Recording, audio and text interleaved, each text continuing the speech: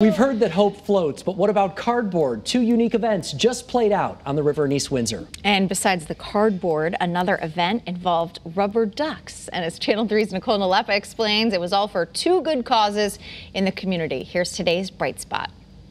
Some will sink and others will float. That's the fun of a cardboard boat. And that fun could be seen in action on the Scantic River in Broadbrook just a few days ago.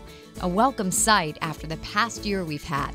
The American Heritage River Commission hosted the 9th annual cardboard boat race, in which young paddlers tried to navigate the water with their homemade boat. Only a handful of materials are approved in the construction of it: cardboard, duct tape, a piece of lumber, glue, and smooth rivet fasteners. That's it. And the $10 entry fee goes directly to the Five Corners Covered Food Pantry.